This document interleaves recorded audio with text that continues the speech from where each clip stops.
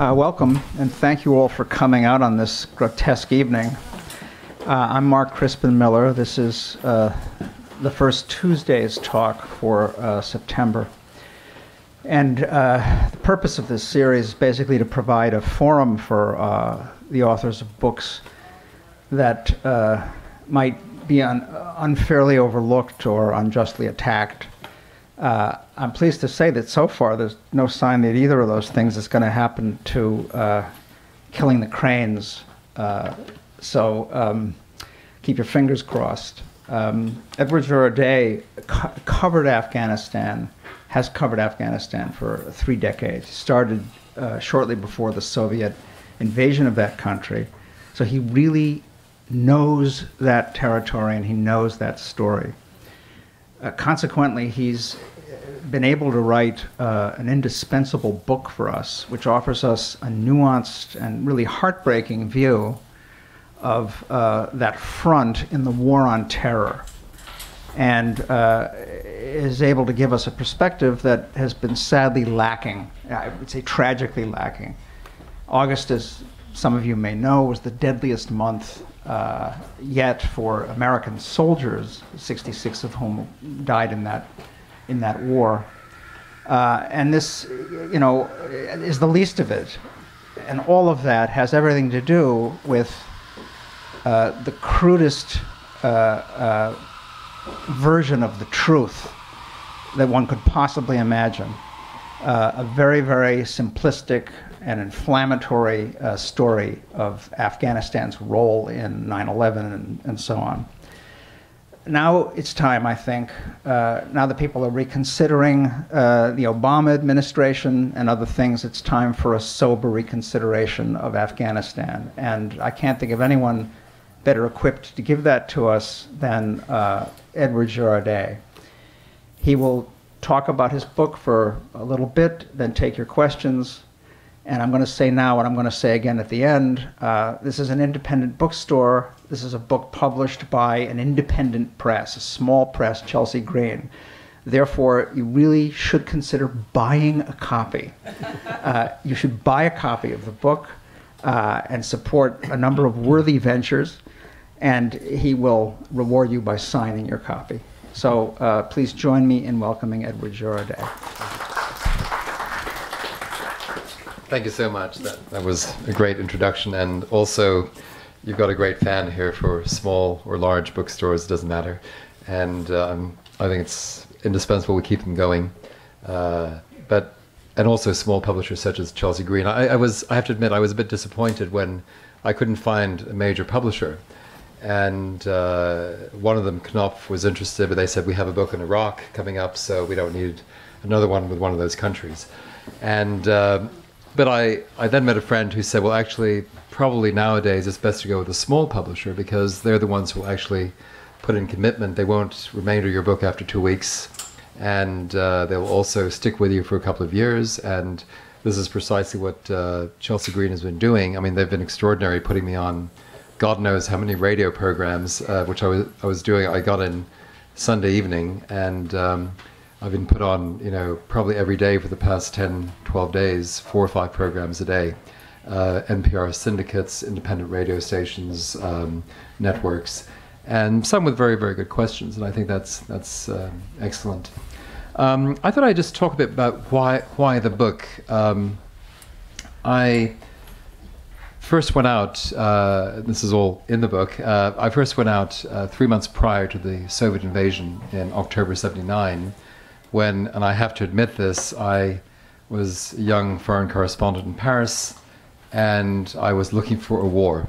And I have to put it that way, shamefully, but that was the case. And I think, most young journalists, I kept hearing all these tales from foreign correspondents who'd covered Vietnam or then doing Salvador, Congo, and of course I was based in Paris, so all the major photo agencies, Magnum, SIPA, Sigma, they were all based out of Paris, and these photographers would come back with their silk scarves and describe how they'd just got back from Salvador and, liberated a bottle of wine from some shot up store, or and so on. And I just thought this was the greatest thing. And so a friend of mine from Time magazine, who had covered Vietnam, and William Dowell, who's also featured in the book, although he's somewhat embarrassed, but you can read that.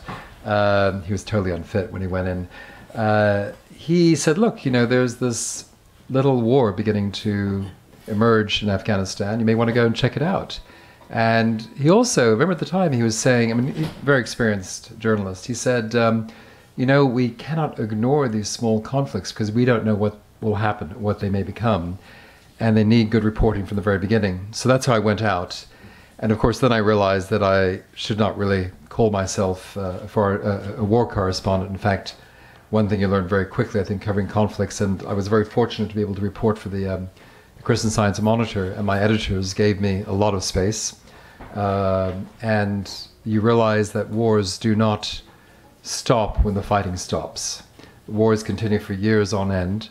The impact of war with Afghanistan, for example, the destruction of irrigation canals, of villages, farms, the trauma. We always forget about war trauma, and I think it's also quite pertinent just taking the subway here, seeing various centers about those who've suffered from 9/11, their trauma. Every country goes through trauma, and this is something we need to remember, that it doesn't matter whether you're from Somalia, Afghanistan, New York, you ordinary people suffer from trauma. And my wife is always convinced that I suffer from trauma as a journalist. She says, well, how do you journalists manage to see all these things, horrific things, and yet you manage to keep going? And which I thought was a very good question, because I did cover a great deal in Somalia, which actually for me has been some of the most horrific stuff that I've seen. But Afghanistan in a way was different, because first of all, from the media point of view, it was probably the last war which I think was properly covered, in the sense that we didn't have satellite phones, or we did have satellite phones, but they were too expensive to use. They were too big, and which meant that you as a journalist had to go into Afghanistan by foot for 3, 4, 5, 6 weeks at a time. You couldn't report. You just took notes. You stayed in villages. You walked. We walked 12, 14, 16 hours a day. And it became so exhausting sometimes that, I would either travel with the French doctors, Aide Médicale Internationale or MSF, or I travel with 1 or 2 journalist friends. We always try to travel together just for safety reasons. And we had this rule that when you arrived in the evening, one of you would be the designated speaker to the elders of a village, because you came and they put you up. You might sleep in the mosque, you might sleep in the village. And then, of course, along came all the elders, and that meant 4 hours of talking, and you were absolutely exhausted. But so one of you had to talk, and the others would pretend to be listening and were actually trying to sleep. And but what it did, it put you in touch on a daily basis with the population. You went through the fields, you learned. The women weren't covered in the fields. This is something relatively new over the past 30 years with the refugee camps, when all the refugees were tightly compressed in these refugee camps. So of course the women had nowhere to go, and they had to wear cover. But in the fields they didn't have to. So you learned when you arrived to just avert your eyes and not to be looking directly at them, because that was an insult. Although sometimes you did commit adultery just by, I remember once this old man, my age, who came down with a donkey and his new wife of 16 on the back, and she was covered like here, and I looked at her, and the man had already passed me, and I winked, and I could see she had this huge grin behind her cover, so I had committed adultery. But I thought, that's great, and she was obviously amused. But what it meant was that when you came back, you had your notebooks full, you had time to actually contemplate what you'd witnessed, and then you wrote your series or your pieces. So I think the reporting was of a much, much better quality, because you just had time to do it. I think with the first Gulf War, that came to an end, because a lot of the journalists, particularly those in television, had to report the moment they hit the ground running, which meant they didn't have time to report. And I think that's one of the big tragedies today. If you look at Afghanistan today, a lot of the reporters go out, and I'm not criticizing my colleagues. It's just that a lot of them spend all the time or only see the military, go embedded with the military. I try to avoid that because I feel very strongly that we should be doing what happened during the Vietnam War, where journalists could get up in the morning, go catch a plane, go somewhere, cover something, come back. They were honorary majors, which meant they had the right to go to the officers' mess. They could get on any aircraft, and they were not being cared for by the military. Nowadays, you can't do that. You have to sign up. You have to sign contracts with the military. You're not allowed to just go off on your own. And I find that a form of control, which, they argue, well, we have to protect you. But interestingly enough, that was the same argument that the fundamentalists during the resistance years, like Gulbuddin Hekmatyar, Hezbi Islami, they would always say, why don't you come with us? Why do you go with the other groups? And I had been with them. And I said, I'll go with you, but I have to have the right to leave your group and go into another group. I don't know, we can't do that because we have to protect you. So it was a very similar argument, which I found ironic. So the reporting we did during the 80s was crucial. And I think what is needed today, in order to understand what is happening in Afghanistan today, you have to go back to the Soviet war. In fact, ideally, you should go back to the 19th century when the British went in, conducted two wars in the 19th century, one in the 20th century, the Anglo-Afghan wars, did a lot of the same mistakes. And then you can also, if you really want to be serious, go back another 2,000 years. But let's try and stick to the past 30 years.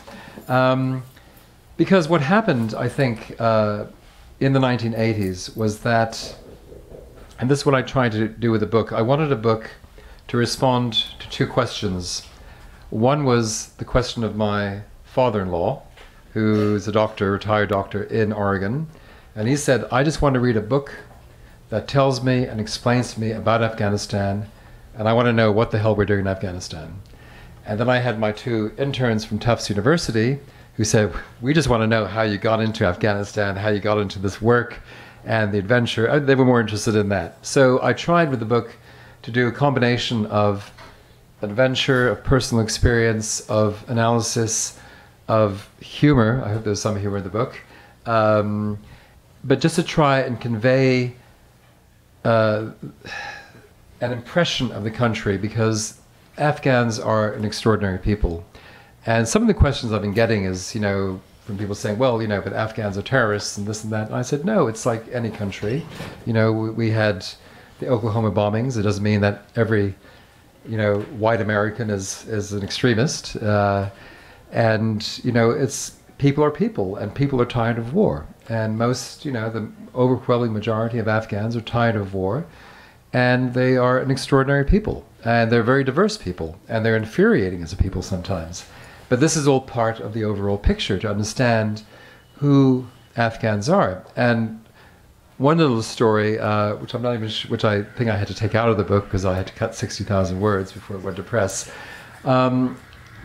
We journalists were always frustrated with the Mujahideen during the 80s, and also during the 90s when working with Afghans, because they would say, we're leaving tomorrow morning at 4, we'll come and pick you up. And by 7, you were sitting there stirring yet another cup of tea and waiting for someone to turn up. They never did. And then they would finally turn up 3 days later with no explanation.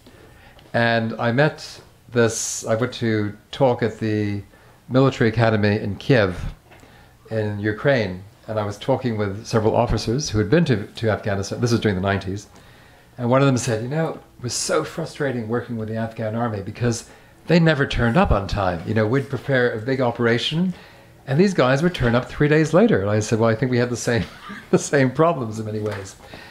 But during the 80s, the principal reason because of Brzezinski and under the Reagan administration was that we were there to give the Soviets a hard time. But the US relied almost completely, the CIA relied almost completely on Pakistan, the ISI, the inter-services intelligence, the military intelligence of Pakistan for their information. And everyone whether Iranians, Chinese, Pakistanis, Americans, British, you can go down the line. Everyone is or was in Afghanistan for their own agendas. Not for the Afghans, but for their own agendas. And Pakistan clearly has its own agenda. Although when the government in Islamabad says, we didn't know that, they're probably right. Because no civilian politician is going to really criticize ISI. They don't last very long if they do.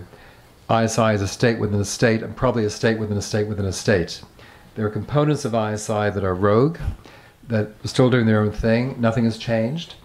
And throughout the 1980s, we ended up at the behest of the Pakistanis, supporting extremists such as Gulbuddin Hekmatyar, and we ignored a lot of the inside commanders who were good. There were probably 20 or 30 really good inside commanders. These are commanders like Masood, Abdul Haq, Ismail Khan at the time, who were trying not to rely on the support provided by the Pakistanis or the Americans or the Chinese, but they tried to remain independent. And that was one reason why the Pakistanis did not want to work with them, because the last thing they wanted were independent commanders. They wanted the commanders to toe their line, and the Saudis were involved, and Bin Laden was involved. But to remember that Bin Laden at the time was also just one of many outside foreign Islamic legionnaires, jihadists, who came for their own reasons. They didn't come to really help the Afghans. They came for their own jihad. And they also were very arrogant, disdainful of ordinary Afghans, and the Afghans did not like them. And in fact, in the early 1990s, the Afghans, they kicked out the Arabs. They came back in again with the Taliban, but they did kick them out. There was no difference really with Al-Qaeda, the Americans, the Europeans, the Chinese. For many Afghans, these were outsiders, simply put. So a lot of the people we supported in the 1980s have become the monsters of today, like Gulbuddin. Others, like Haqqani of the Haqqani network. Haqqani was actually a very good commander, but he became increasingly bitter during the 1990s toward the US, and then he and his son established the Haqqani network. And there were others who initially had fought the Soviets, were quite sympathetic to the West, but then changed, became more radical. And then came the bitter civil war of Kabul, the Pakistanis pushing Gulbuddin to take the city. The Americans had dropped Afghanistan like a hot potato, which meant that they had no more influence. And the mistakes go right down the line. There was, ironically, Gorbachev actually, when the Soviets announced the pullout, he actually felt, I think, to his credit, that there should be some sort of peaceful solution, because he felt as well there would be war, which is exactly what happened. And of course then the Taliban came in, and they came in because they offered order and security. People were tired of all this bickering, infighting, the insecurity. So the Taliban were actually quite popular in the beginning. But when they took Kabul in September 1996, then they began going for the minority groups, the Tajiks, the Hazaras, and brutally so. And then it became yet another civil war, incredibly brutal civil war. But what was interesting was that the Americans were also supporting the Taliban because of oil reasons. Cheney gave the Taliban $43 million in April 2001, and because of their supposed crackdown on narcotics, on growing of opium. That's a very open question. Do they do that, or do they just hedge it in order to have higher prices later on? So that's an open debate. But what was interesting in early 2001, and probably already in 2000, the Taliban, or elements of the Taliban, were already imploding. There was increased disenchantment amongst a lot of the Pashtuns with the dominance of the Pakistanis, the dominance of the Arabs, and they were increasingly ready to switch sides. And Abdul Haq and Masood were trying to build up this anti-Talib alliance in early 2001. Masood actually went to Paris in April, met with American officials, warned them that there was an impending operation against the West, probably against the United States. He also warned against any military intervention in Afghanistan. He said, we do not need military intervention, but what we do need is pressure on the Pakistanis and the Saudis to stop supporting the Taliban. And he reckoned that within a year, the Taliban would have collapsed. They were upheld by a lot of money coming in, not just Al-Qaeda. And, you know, it was a faction in a civil war. I make the point that the Taliban were not a terrorist organization. They were one faction in a civil war, and they were very Afghan. They would take support from whoever gave it to them. And, you know, if you compare the Mujahideen with the Taliban, they were very similar, and they operate very similarly. The Mujahideen in the 1980s were considered terrorists by the Soviets. They were supported by a whole gamut of countries or groups such as the US, China, Iran, Pakistan, Kuwait. I mean, you go right down the list. People kept changing sides. Then back again in 2001, no one was prepared. The United States and Britain and the French, although unofficially the French listened, but the president didn't. There was this new anti-Talib alliance in the making, and when Massoud was killed on September 9th, 2001, there were several reasons, probably. One was that Al-Qaeda was giving a present to the Taliban. He was the last significant commander to stop the Taliban from advancing. Secondly, it may have been linked to the events of 9/11. I think indirectly it was. Thirdly, Al-Qaeda was very aware that the Taliban were in the process of collapsing, and that people didn't like them. And I think probably only the senior leadership, 20 or 30 people, because, you know, the Taliban means scholars, but most of the Taliban were illiterate and are literate. And they probably couldn't give a damn what happens or happened beyond the borders of Afghanistan. These were very conservative tribesmen, and they had their own reasons. So there was this front in the making, this alliance in the making, and Abdul Haq tried desperately, and this is not in the book, unfortunately. I had to remove a lot of that material, but there's actually another very good book by Lucy Morgan Edwards called The Afghan Solution, about Abdul Haq, which goes into a lot of detail about this. He was pleading, literally, with the Americans, with the CIA, and with MI6, and there were meetings which were taking place, not to bomb. And he was totally ignored. There were a small group of diplomats, American diplomats, European diplomats, who were trying to say to Washington and London, look, pay attention to this. This could be good. But given the events of 9/11, the emotion in the States, the anger, the seeking of revenge, the decision was made to bomb in order to have fireworks, basically. It was, and I think it was probably the most absurd decision. And I remember being in the States just afterwards, and I'd written for the Monitor a piece about this, saying that if the bombing begins, it will create a whole new slew of bin Ladens, except there'll be Afghan bin Ladens.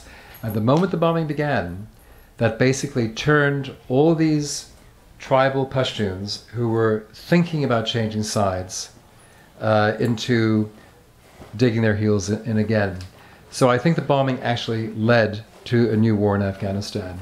I think they could have gone in with the intelligence was there. They could have gone in and probably arrested or taken out whatever language you want to use. The 20 or 30 senior Taliban or the various Al-Qaeda. I mean, they knew where bin Laden was. I mean, there was no question about that. That was all available, except a lot of the people who the CIA roped in were playing both sides, and the ISI was involved. And when the bombing began, by the way, for 3 days, the US, much to the disgust of some of the special forces people, gave ISI 3 days to remove all their people. And ISI, the Pakistanis were providing, the Pakistani Air Force was providing air support to the Taliban, and they had to be out. So, you know, the double game went on right to the end, and it was basically a political decision which has been disastrous. And then after that, you know, one mistake after another was made.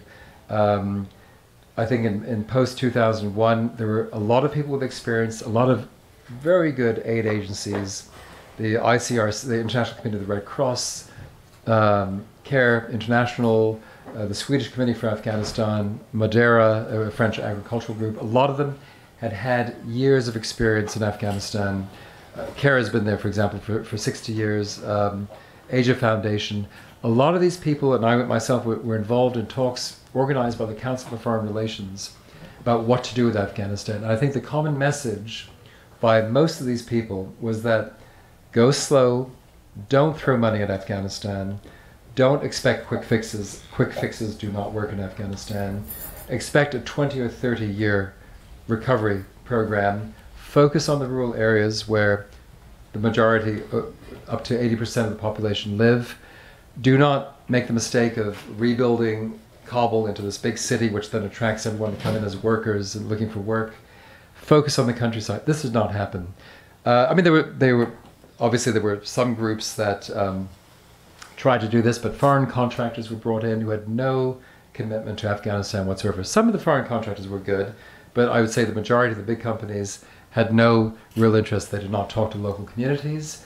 A lot of the aid groups did not have, and still don't have, mercenaries or armed security guards. They rely on local contacts. They talk to everyone. They talk to the Taliban, they talk to local communities, they talk to NATO. They talk to everyone, which is their best means of protection. Armed guards do not protect you. Now, obviously, having said that, it's become much more dangerous, and we did have the tragedy last summer with the murder and execution of a group of aid workers, American, European, and Afghan, by people we don't know who did it. And I think one of the problems is that there's been confusion now between the military and the aid workers. The fact that we have PRTs, provincial reconstruction teams, which I've always felt was a huge mistake. You cannot ask soldiers to become aid workers. And it's unfair to the soldiers as well. You have to differentiate between the two. And I think this confusion has thrown everyone into the same cauldron. It's changed the whole landscape completely. It's much more dangerous today. I mean, Afghanistan is incredibly dangerous today. I felt relatively safe during the Soviet war of walking through the mountains at the height of the Soviet war. I'm nervous now. I still walk wherever I can, and you have to, but it's still a risk. I think you're safer walking. The whole international community, a lot of the embassies, the big international organizations are now in these compounds. The walls get higher by the day, and they've lost contact with the country. And I think this, in the long run, is disastrous. The moment you lose contact with the country, you're lost. And I think these are the problems we're now facing. I think I'll probably stop there and just open up to questions. I hope that was...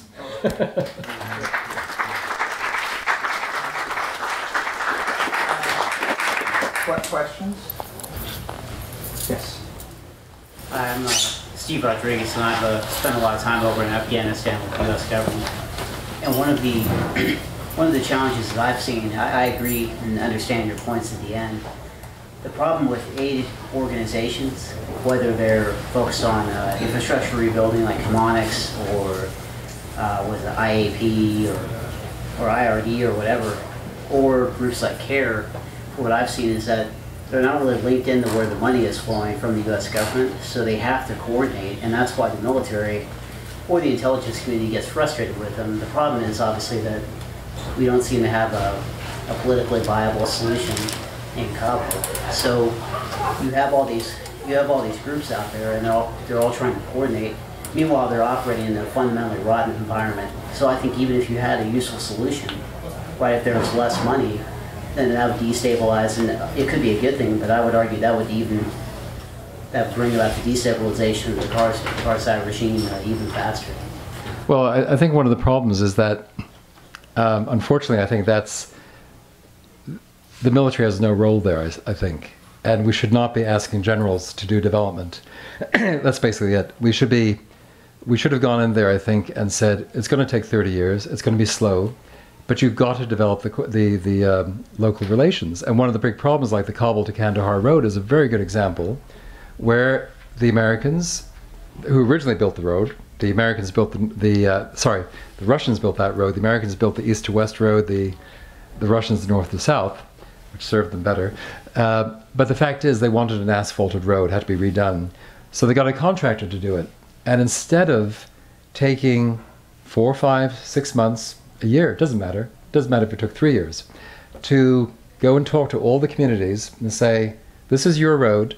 We want you to work on it. And not just work on it, we want you to maintain it. This has been the approach of the Aga Khan Foundation, which has been probably the most successful, most successful, it's the wealthiest of the aid groups. They always involve the local population. So the result was that, and I talked to a USAID engineer about this, and I said, but if you don't drink tea with the people along the way, how can you provide security? And he said, we haven't got time.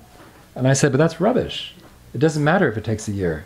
And why bring in bulldozers? You've got to involve the population. So the result is we have a beautiful asphalted road, which is useless. No one in their right mind is going to drive down this road nowadays. You can go in a convoy, up to you, but it's not. So the problem is, we came in with all these contractors, we came in with the military, we thought, let's do it our way. Afghanistan doesn't work like that.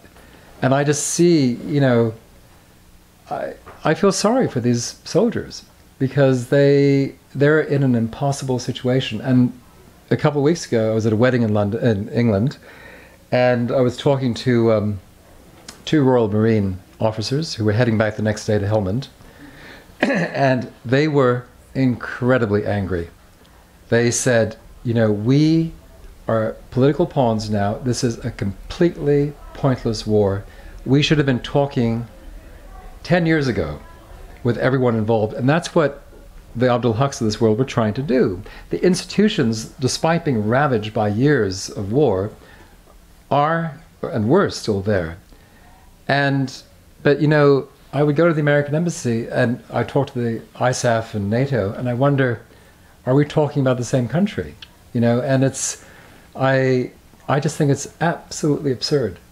And what have we achieved? I think we've achieved zero. We have built bridges, which is fine. We've dug wells, and very often these wells are in the wrong places, because there's a reason why there were no wells there. The water so you have a lot of that. And I'm very, very critical of this policy. And I see people at the U.S. Embassy, British Embassy, German Embassy. They're there for 6 to 12 month stints. You can't even begin, and they can't get out. So how can you even talk about the country? And I was talking to one of the generals, and he said, well, we have intelligence saying this, that. I said, but you know very well that your intelligence is bullshit. Complete bullshit. Where are you getting it from? And he said, well, no, it is good. It is good. I said, I hear this again and again and again. I said, I know that when I'm away for more than 2 weeks, I have no idea what's going on. Yeah. So is there an easy out? Oh, no. No, I think there are no easy. It's not a matter about an easy out. Mm-hmm. It just, we can't do it for them. Afghans have got to do it. I think we can help them, but it's got to be on their own terms, and they're the ones who've got to assume responsibility. And if and when the troops leave, the likelihood of a lot of insurgents moving in overnight is exactly what's going to happen. And it may not be a bad thing, because some of these communities, you can't really use the term Taliban anymore, because there's so many different groups and individuals, and people are resisting or perceiving NATO, the US, and the international community as occupiers for different reasons. It's the small farmer who was promised compensation by the British in 2002 or 3 for destroying his poppy plants. He said, okay, and he never got compensation. So you have a very angry farmer there. And not just that, it's put him in hock with the traffickers, because he's got no money. And and then every time there's a bombing, civilians get killed, a brother is killed, a mother is killed, a child is killed. It all builds up for whatever the reason. And I think a lot during the first 3 or 4 years there was a lot of hope. I think people thought the war was going to end, and there's been a lot of disappointment. And but I just think we just have to face the fact that it's going to be a very slow process, but it needs to focus on the rural areas. We should stop trying to build Kabul into being this modern city. We should focus on the rural areas, and it's not going to be easy. We know that. So the well is dry. Well, it doesn't matter if the well is dry, but I think we shouldn't. You see, the mistake we did in 1991, 92 was that we just dropped Afghanistan. I think we should still help them, but there's too much money. I mean, one of the vice presidents, Fahim, from one of Masood's. I mean, I was a great admirer of Masood, who made many mistakes, but Fahim is a vice president, and he is an incredibly wealthy man. How is it that this man who had nothing 10 years, how is it? Why, he's worth hundreds of millions. Some say he's worth more than $1 billion. Could you give us some insight about President Karzai and his brother and what his brother is operating and doing? Well, I mean, Karzai, actually there's a guy, Nick Mills, who worked with Karzai, and he wrote his speeches for him, and Karzai his moods would change by the day. I think initially Karzai was probably not bad from the Western point of view. Very suave gentleman. He spoke well, English impeccable. He looked good. Great he was, as the Germans say, salonfähig. He was good for the salons. But he also didn't have much power, although his family was very influential in Kandahar. And the family has done very well out of this for a variety of reasons. And you see, the trouble is, I think that we went in there and we roped in a lot of the warlords, a lot of the people who had become totally discredited before. I don't think Karzai was discredited initially. He was someone who was favored. But since then, I think he's going kind of nuts now. Did he come out of the oil industry? Was he like an executive? Is that where? No, not him. No, he. That was more Khalizad, the American. That was also just briefly appointing an Afghan American as the U.S. ambassador to Afghanistan was one of the most ludicrous decisions. You do not put an Afghan national, which is what he was or what he is, as U.S. ambassador, because every Afghan knows his baggage. They know exactly who he is, where he comes from, and who he favors. And Khalizad had links with Unocal, with the oil, and he also, I think one of the big disastrous steps was that when they had the first Loya Jirga in 2002, this big grand assembly, there was the possibility of bringing the king in, ex-king Zahir Shah, who was not a great king, but for most Afghans, he represented a period of peace. It was nostalgic, and he had another 4 or 5 years to go, and he could have been a figurehead who could have rallied the country, but he and Khalizad insisted on putting Karzai in, and it's all up for debate, but I think the king, as a figurehead, if he'd been plunked there, and he wouldn't have made any decisions, but he probably would have rallied most Afghans, and there was probably preparedness to spend the next 3-4 years. One possibility was having the UN. I mean, my wife works for the UN. I'm very critical of the UN, and the UN is only as good as we allow it to be. But the UN might have been the institution that could have overseen a transitional period of 2, 3, 4 years where there would be no elections, where there would be basically not a cooling off period, but a period when ordinary Afghans could have sighed and not have to worry about warlords coming. Yeah, exactly. And then gradually say, okay, we can have elections, but by allowing the warlords into the Jirga in 2002 in June, they just let them all in. And that, for many Afghans, and I went out to Herat with Ahmed Rashid, for example, and we talked to a lot of the women, and they were they were thoroughly enthusiastic about the elections. They thought, this is great, we're going to have a say now. And they kept seeing, when I went out there, they were appointing delegates to Edward Girardet. And then they realized that as delegates, they had no say. And they were threatened, they were pressured, and the whole thing just became a mess. Yes? I was interested in Massoud before he was killed, and when he was killed, it looked like a significant event in the world, and then boom, Right. there was 9/11.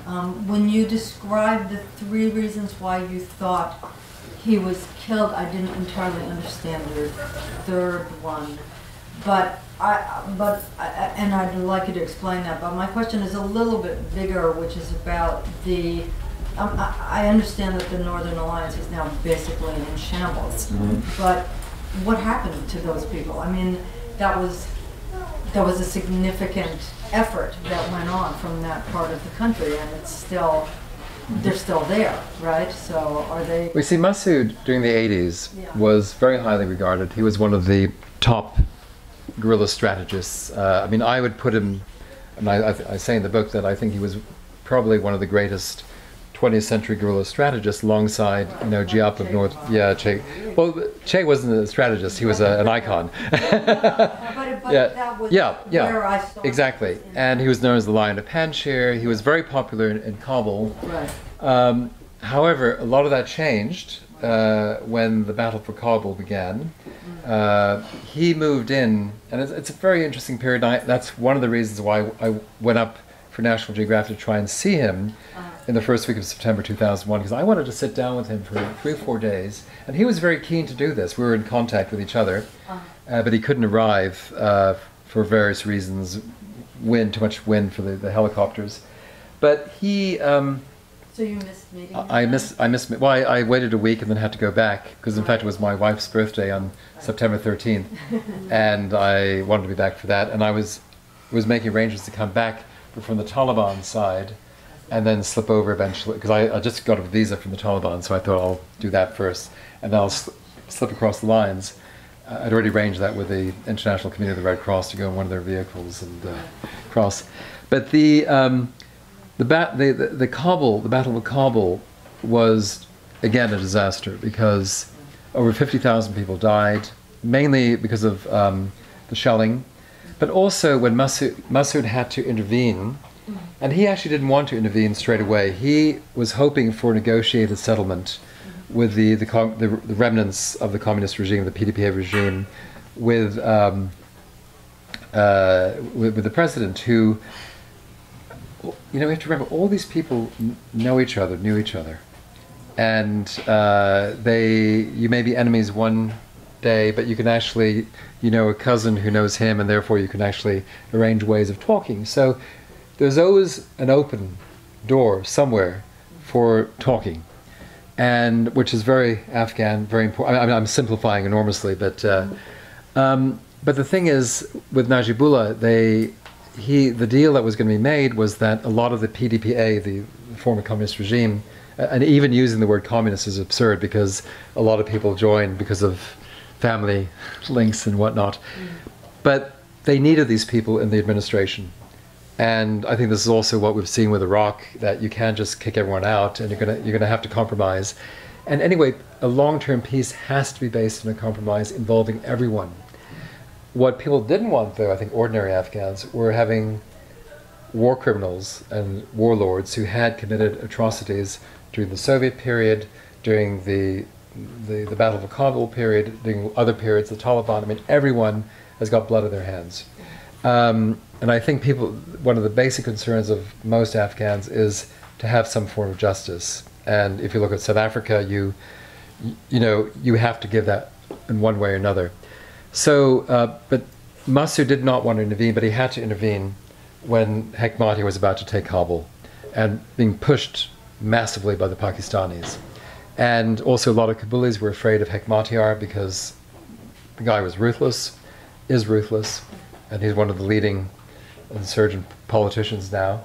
And Massoud brought in his Panjshiris, and the trouble was that many of those around him, which we called the Panjshiri Mafia, were corrupt, did their own deals, and Masood did not have control over the Uzbeks, over Dostom's people. He did not have control of others. And it was a war. He shelled the Hazaras, and the sides kept changing. I mean, it was literally a merry-go-round of sides changing every 2 or 3 months. So, I mean, the Hazaras eventually came back to Masood's side because they were being persecuted by the Taliban. And And they were generally in that region. they were, the Hazaras occupied the southwest of Kabul. And Hazaras have always traditionally been the underdogs of Afghan society. They're the ones who do the menial jobs. But during the Soviet war, they proved themselves to be extremely good fighters, which upset a lot of the Pashtuns because they were better than, I think in many cases, the Pashtun fighters, who tended to operate more locally or regionally. And but Masood, he recognized this, and I think he realized he had made mistakes. And I think he was generally not interested in becoming president. He saw himself as being a general. He was fascinated by the military, and I used to bring him books. I'd come back from Angola, and he would question me for like 3 or 4 hours, saying, "Well, how do they operate this and that?" So we had these very interesting conversations, and he even asked me once to bring some books from Switzerland because they had these guerrilla warfare books, protect the Swiss Alps, Right. And in fact. He was very interested on the outside, and one of the reasons why he brought the French doctors in is because he maintained girls' schools, he wanted health for everyone, and he was a modernist, but he knew how to work with the conservatives.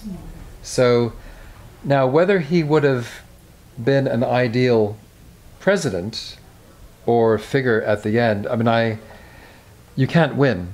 I think he recognized that it had to be a broad alliance. And the 2 figures, I think, or the 3 possibly, Ismail Khan, who himself, though, changed. He was in Herat. The 2 leading figures were probably Abdul Haq and Masood. And so they probably would have been able to form something which would have been much more nationalistic, much more genuine, but it would have allowed Afghans to go at their own pace. One thing which is very interesting, which I also mentioned in the book, is that originally a lot of Afghans rose up against the communist regime because they were being forced to send their girls to school. And Kunar, which is in eastern Afghanistan, highly conservative. And I was absolutely astounded. And this is where the fighting began. And a lot of the fighting began in Nuristan and Kunar. You go through the villages, and every village has a girls' school. Primary. There are a couple of secondary, but mainly primary. And this is because they'd been forced as refugees to send their kids to school by the Pakistanis. It was Pakistani law. And they realized the benefits of education. These are these highly conservative Pashtun tribesmen. Their girls were going to school. I mean, the ratio wasn't good, perfect. It was 2/3 boys, 1/3 girls. But this was a very traditional area, and it had changed. And Masood, his point was, you've got to work. You have to. It's like the old adage with a farmer. You don't take everyone. You take one farmer, and you work with this farmer, and then Ahmed looks over the wall and says, "Hey, how come his apples are so good?" And he will then want the same thing. So that's basically how you got to work with. This is a long process. So I think Masood, he was a modernist. He was a nationalist. He was desperate toward the end, but he was apparently willing to retreat over to Tajikistan and continue the war. And I was just fascinated. How can you keep going after all these years? And but I think he and Abdul Haq, who were not the greatest of friends, but they understood each other, and I think they would have been prepared to work together. So I think that those were the 2 big lost opportunities for a peaceful resolution. And right now, I don't see any Afghan who is astounding or could emerge. I don't know of anyone right now. I'm sure there are some, but they haven't really come out. And is there any vestige of the Northern Alliance? Oh yes, sorry. Yes. Yeah. Oh yeah. A lot of them are doing very well, thank you. And they've. Or is it just? No, they're some are in the government, some are in positions. Some have made a lot of money. Some have opted out. One guy called Muhammad Isak, who for a while ran the radio and TV in Afghanistan, was actually quite hardline, but was a modernist at the same time. And he's so disgusted with the Northern Alliance, with the way also the Americans came in, that he's stepped out. He's running a high-tech and IT firm in Kabul. We've got time for one more. Yeah. I actually have three questions. Collapse it into one. One, why the title? Two, what about the opium? And three, is there hope in the future? Yeah. All right. Well, the title is actually. No, I'll tell you. It's in the front of the book, 3 paragraphs. But it's. I was talking to Masoud Khalili, who was one of the Afghans very severely injured when Masoud was killed. He got over 200 pieces of shrapnel. He then became, when he recovered, he became Afghan ambassador to India. And I'd known him for many, many years. And I went to see him in 2004 in March at his house in Kabul. He came from India just for 2 weeks. And we spent the whole evening talking about Afghanistan, the future, about responsibility, trauma of Afghans. And he said, well, Afghans need to assume their responsibilities, but they are a nation of people traumatized. And they need to think about what they're doing and where all this is going. It was quite a depressing conversation. And we went outside at midnight and looked up this amazing night sky. And he said, for me, the month of March was always the time when you couldn't hear the sound of your voice for the migrating cranes. And these are the Siberian cranes which winter in the wetlands of southern Afghanistan. There's some wetland areas, or southeastern Afghanistan, Baluchistan and Iran. And then they migrate back to Siberia and northern Russia in March, April. And then he turned to me and said, I haven't heard a single crane since being here. And then he said, have we even killed all the cranes? And I just thought, that is such a moving observation. And I just thought, that's a book title. So that even before doing the book, I had that as my title. No one believed me. They said, "Oh, yeah, that's a corny title," So. And maybe just jumping, the narcotics that's quite a complicated issue. Basically, there's no one crop that can replace it. But I think what you have to do is a basket of improvements. But it comes down to just basic development. I mean, if you're a farmer and you're growing wheat, which has an almost similar price to opium, not quite, and it depends what goes up and down. Basically, say you're a farmer and you grow wheat as your cash crop, you have to bring it down to the market, which means you've got to hire some donkeys or camels or horses to carry your crop. That's very expensive. If you're growing opium, you put it in a small bag and you walk down. So basically, you're looking at extension work, and the traffickers are fantastic agriculturalists. They give credit, they give extension advice, they give fertilizer, and that's the way we should be running the whole agricultural scene. But again, this is, farmers are no different whether they're in Canada, Australia, Afghanistan, Kenya. A farmer wants a good price for what he grows and wants to be able to live. So you basically have to have a development or investment program which enables, have good irrigation if you need irrigation, access to your markets, transport. A lot of it's very basic, and maybe a diversity of crops. And there are all different options. There have been reports and reports and reports done. But it's huge business. But Afghans only get $3 billion out of the drug trade for Afghanistan itself. 194 billion go elsewhere. So they're actually getting this much. And but that's a whole different issue. And as far as the future is concerned, I think I'm optimistic, but I'm always optimistic. I think it's just a matter of, not just a matter of, it's going back to the basics.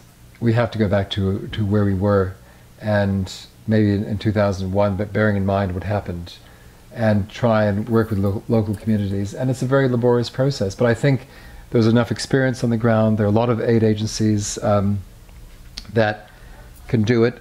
It may mean very small projects. And one of the head of CARE was telling me, he said, we can't do projects more than $150 million. We don't have the means. And of course the companies will say, sure, we'll do anything. $800 million, we'll do it. And they really can't do it because they want to get it done as quickly as possible. There's no long-term vision. And when they're finished, they're gone. The aid agencies and, stay there. And they try and work with the communities after the projects are finished. But Afghanistan also needs investment. I mean, Afghans are born merchants. I mean, they're entrepreneurs. They know what money is. And very often, I mean, there are some of the women, for example, they cannot get loans larger than a couple of $1,000s because of the way they have to get their brother's permission or their father's permission. And they want significant loans. I mean, if you're a man, you can get a loan for $100,000 or $200,000. But there are a number of women who are entrepreneurs and want to do business. And they can't go into the tea houses to discuss with the boys. They're handicapped in many ways. But also, as was in Africa, I think a lot of the women involved with projects tend to repay their loans much more effectively than do the men. And they're actually a better investment. And this is has happened with micro loans in Afghanistan. So, but it's not easy, and I think we just have to resign ourselves that we can help, but we can't do it for them. Yeah. Anyway, that's okay. Okay. At the risk of sounding vulgar, I want to say again that you really, if you enjoyed this talk, which I thought was fabulous, you should buy the book. And if you do, you can read about his confrontation with Osama bin Laden, which he didn't talk about, but which is a great several pages. I can see the film script. Please look at the website for the bookstore to find out about our upcoming events, and thank you all for coming. Thank you.